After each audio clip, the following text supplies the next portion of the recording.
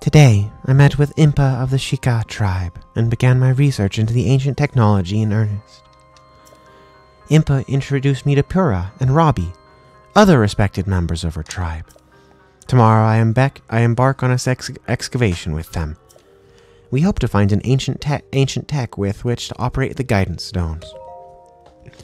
Today, we uncovered some ancient technology that we believe may have the power to control the guidance stone. It's a rectangular object, small enough to be held in my 2 hands.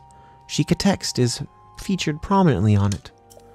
It's made of an unknown material, but we believe it's the same as the shrines scattered across each region. Impa proposed that I hold on to it for now.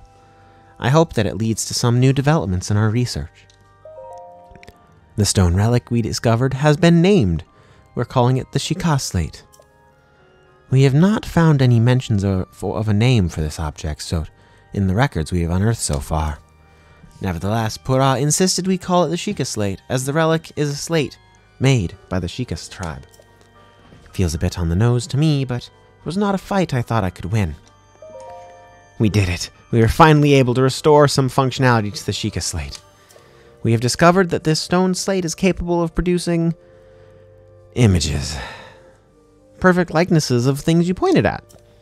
Unlike normal pictures drawn by hand, this requires no artist to capture anything in perfect detail. I deeply admire the accomplishments of Shika technology. Still, I know there's more to learn. There must be. We believe that the Shika slate may have a function that will allow it to control the guidance stone. We must continue our research, and quickly. We have started training the champions who will pilot the divine beasts. It may sound rude that I found this unexpected, but Mifa mastered the controls with surprising ease. Daruk struggled at first, but eventually got the hang of it.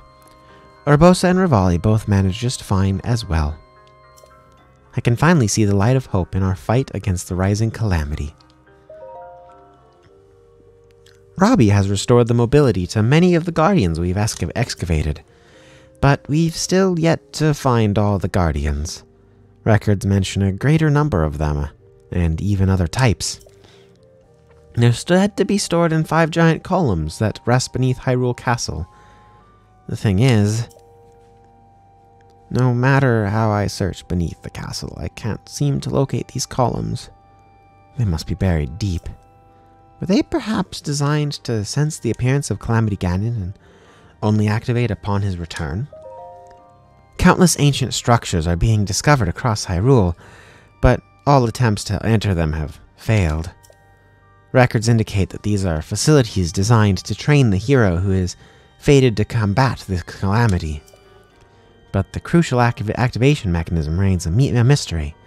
Is the Shika slate the key to activating them? That is Pura's theory, and I concur. And yet my experiments so far have been fruitless.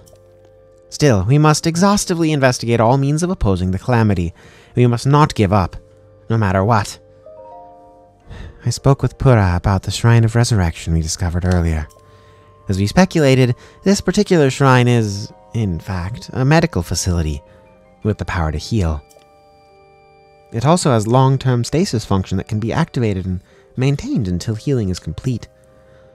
In the war against Calamity 10,000 years ago, were the injuries so great as to necessitate such a facility? If so, I will remain uneasy until we have made all adjustments necessary to restore it to full working order. I can only pray that even if Calamity Ganon returns, our battle will not require the Shrine of Resurrection's power.